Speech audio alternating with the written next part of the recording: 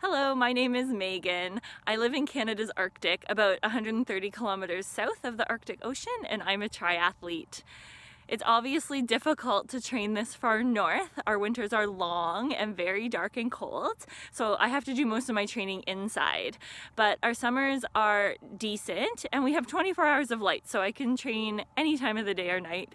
That's no problem. But I mean, it's obviously not easy, but I love triathlon, and that's why I've stuck with it. I love the challenges of the sport. It's both mentally and physically hard, and I like pushing myself like that. But the best part about it, I think, is the people. No matter where I go to race, there's always people who are encouraging of me, or, you know, no matter how fast or slow people are, everyone's just happy to be there, to be outside, and to be sharing this sport. And that's why I love triathlon.